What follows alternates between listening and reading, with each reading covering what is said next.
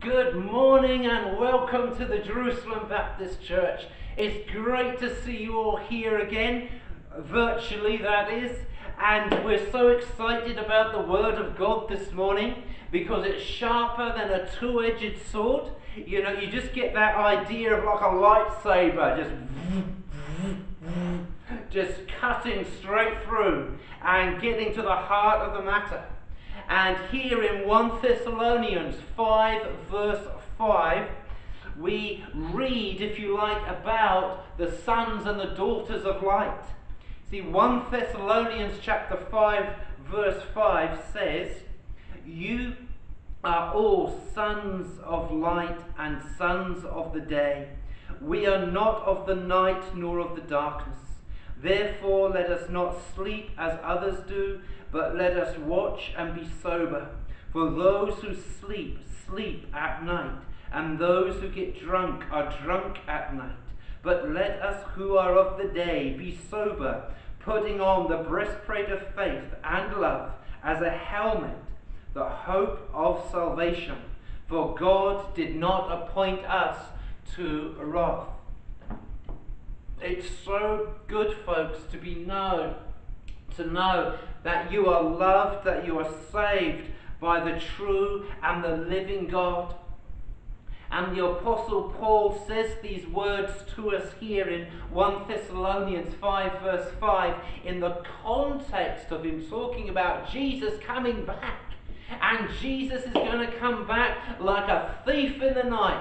You don't know when he's going to break in and steal you away and take you home to glory. None of us know the day or the hour or the time when Jesus is coming back. But we know it will be in the twinkling of an eye. It will be so quick. And in these days that we're living in, and the days that are approaching, they're going to get darker and darker, more and more troublesome. And I say hallelujah, praise the Lord, because that means God's going to be pouring more of his Holy Spirit out. Because we would need more of the Holy Spirit to confront the darkness and to stand for the Lord Jesus Christ. And so here in our passage, Paul is saying to us, you are the sons of light. You are the daughters of light. He's saying you are the children of light. Praise God. I tell you what, have you ever noticed sometimes when we're sleeping there in Africa and you might hear a little scurrying across the floor and you turn the light on and there are those, what do you call them, the cockroaches. And as soon as you turn the light on, the cockroaches, they run and they hide because they love the darkness. But for us as the children of light, as the children of God, we shine in this world brightly for the Lord. And sin and the devil, they fear that light. And of course, they run because they love their darkness. But we who are born of God's Spirit, we love the Father God. We love the light of God because God's light gives us direction. And we know that as the sons of light, we reflect something of the character and the nature of God. And God's glory, it shines out of us. Where's my button? There's my button. Interesting. Oh, I don't must be the next church walk that's cropped up on the mountain. We're off to Thessalonica. We're going to start at Antioch, make our way through Iconium, Troas, and up there to Thessalonica. So get your walking boots ready. We're going to do one of Paul's second missionary journeys, it looks like. Only joking. But that would be good fun. That would be pretty cool. But anyway, 1 John, I've got to concentrate. 1 John 1 verse 5 says, God is light, and in him is no darkness at all. Therefore, everyone who has fellowship with God is in the light. If you have fellowship with God, you are in the light. And you get into the light by being washed from your sin by the blood of the Lord Jesus Christ. If he has cleansed you, then you have a legal access into the presence of God, and you walk in his light. John confirms this as he goes on in 1 John 1 verses 6 to 7. If we say that we have fellowship with him and yet walk in darkness, we lie and do not practice the truth. But if we walk in the light, as he himself is in the light, we have fellowship with one another, and the blood of Jesus cleanses us from all sin. Isn't that a wow verse? Because what we're noticing here is, if we are cleansed with the blood, if we're in the light, then our relationships with one another will improve. Because we're fellowshipping with God, and as we fellowship with God, that relationship with the Lord, it begins to affect us and how we relate to other people. And we relate to other people as God relates to us, because he is the biggest influence upon our lives. And that radically transforms us and radically brings families back together as we spend time in the light of Christ. But if you're in darkness and you're in sin, you can't fellowship with God. And there will be disunity and conflict and division within families. You can only have a form of religiousness if you're not in the light of God. God, who is light, wants fellowship, not religious pretending.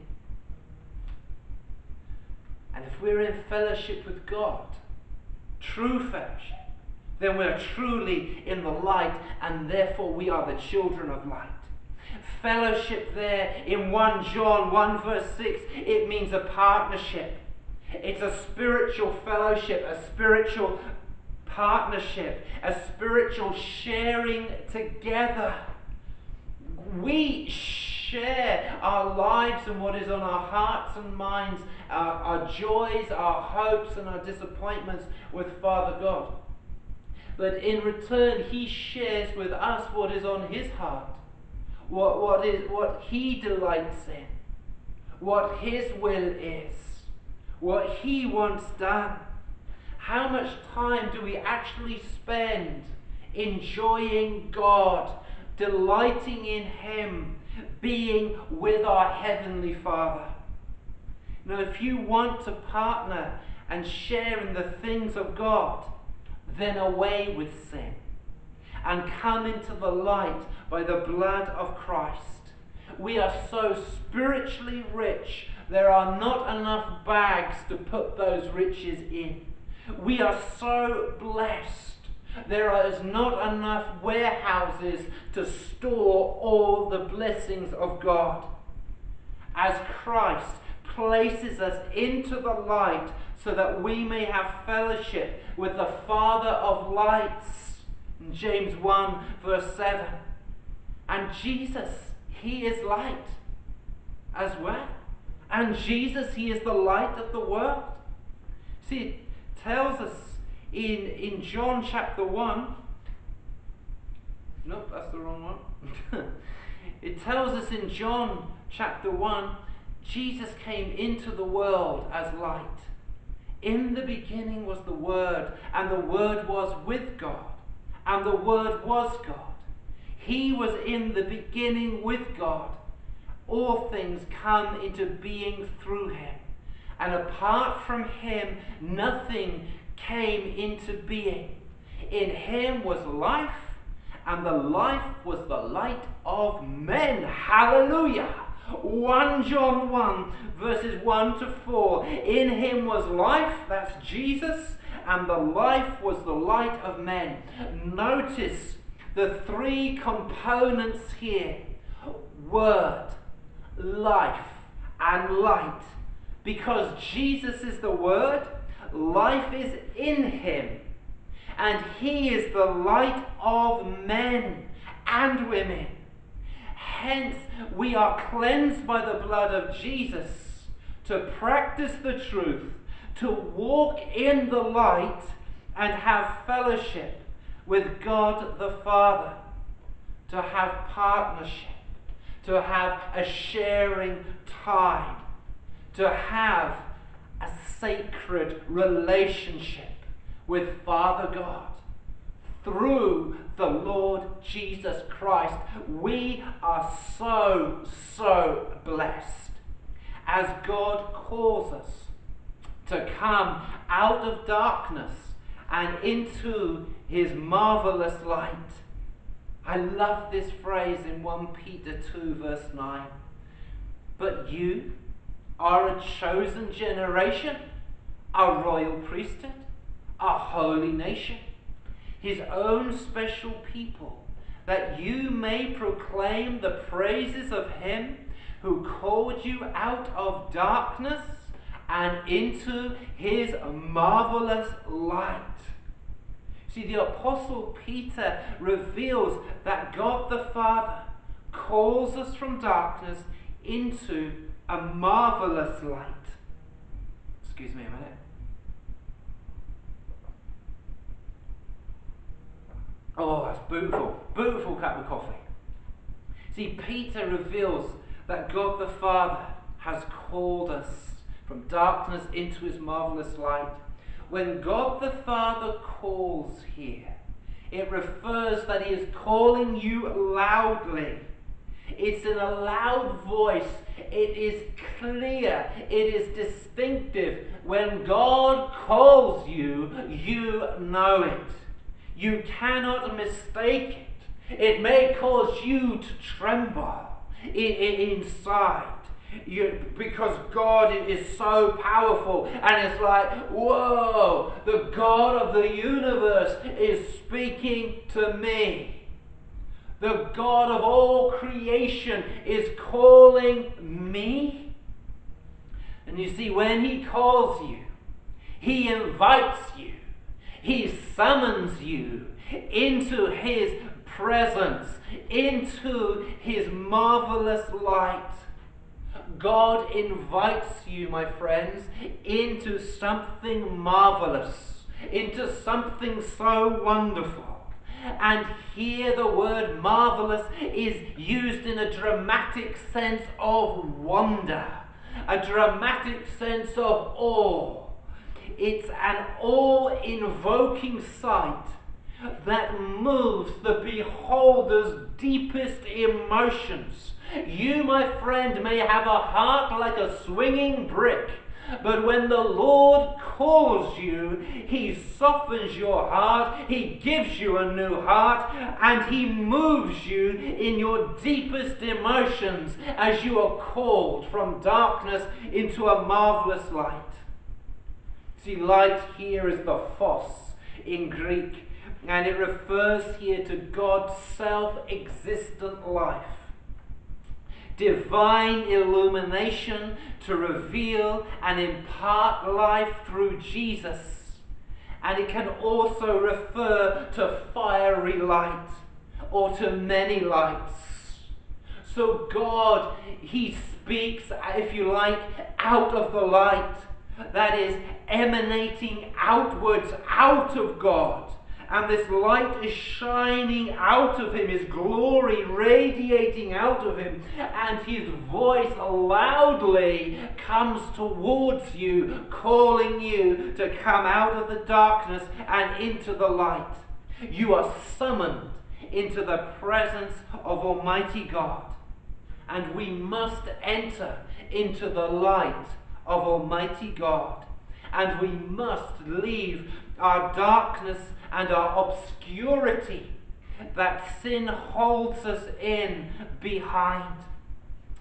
You know, Jesus our Lord said in St. Matthew's Gospel, chapter 6, verse 23, "But if your eyes are unhealthy, your whole body will be full of darkness. If then the light within you is darkness, how great is that darkness.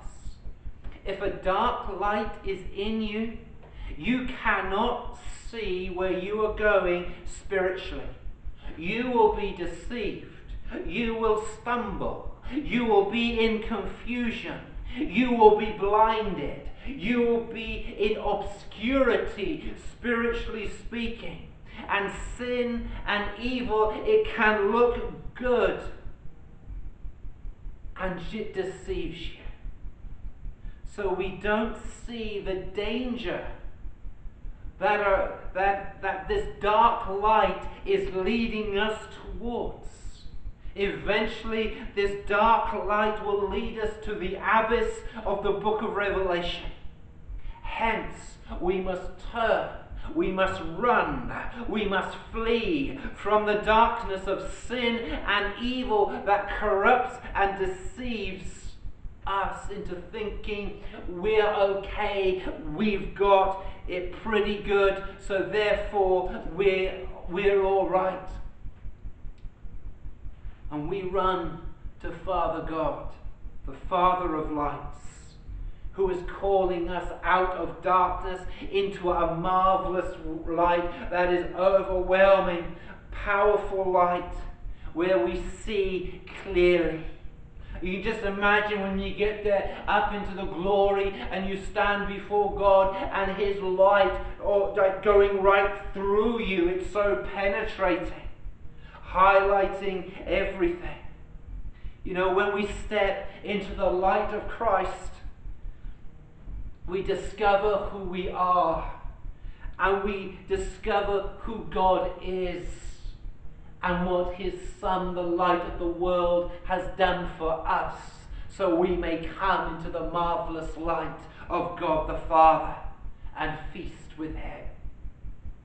And we come into the light by the blood and by the power of the blood of Jesus Christ. So, my friends, it is no small thing for Paul the Apostle to call the babes, the young Christians in the faith in Thessalonica, sons of light, daughters of light, children of light. And if you're a son, a daughter of light, then we are most blessed that we have been called, summoned into a marvellous light.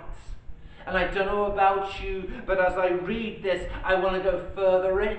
I want to go higher up. I want to go much, much deeper into the light of our Heavenly Father.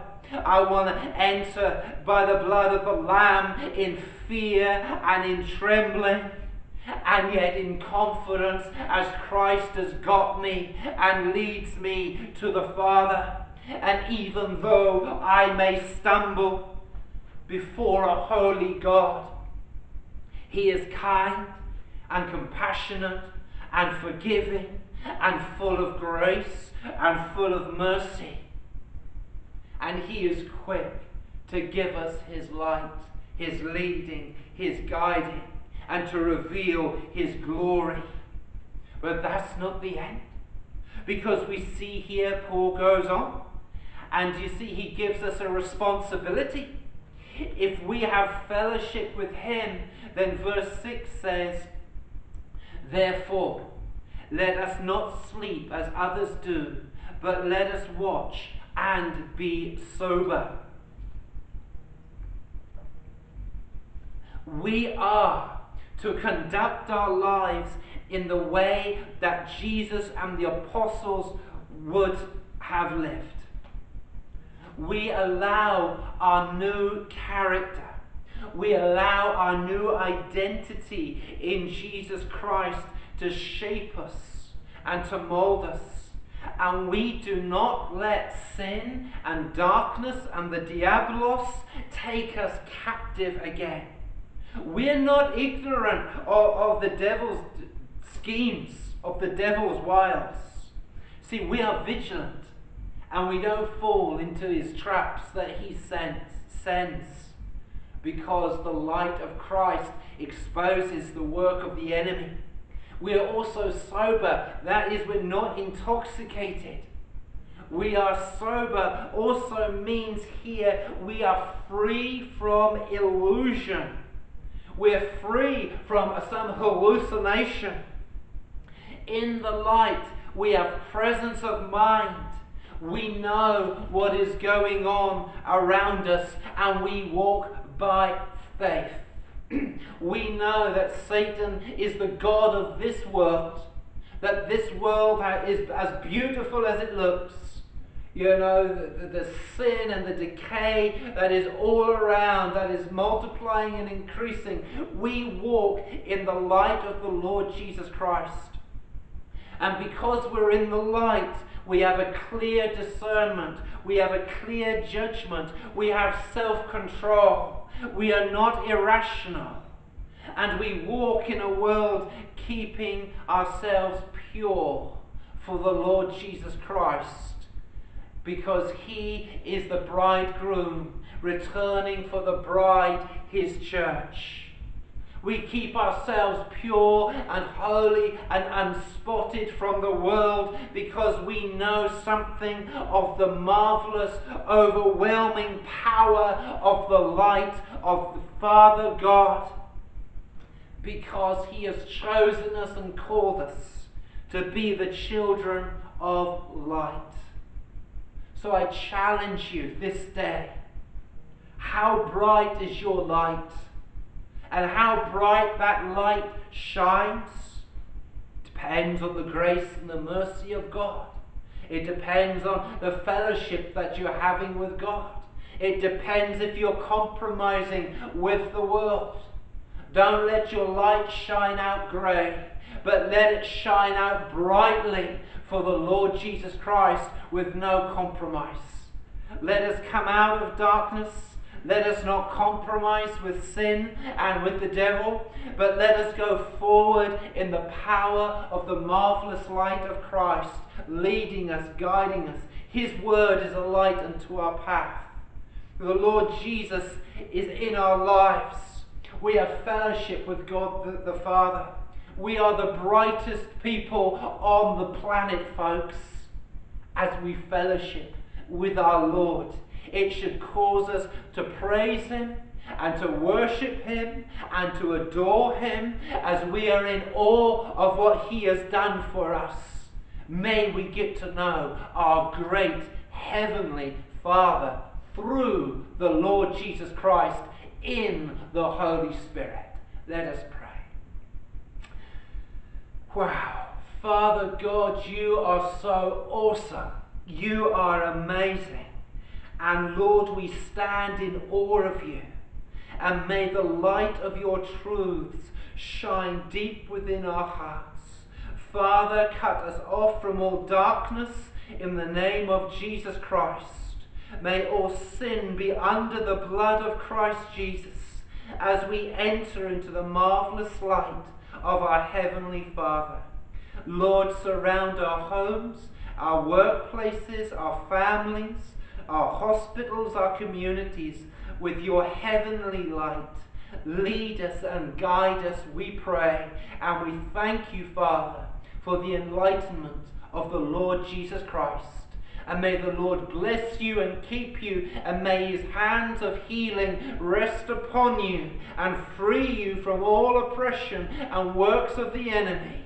May your joy be full. May your cup be overflowing in the power of the Spirit of the living God.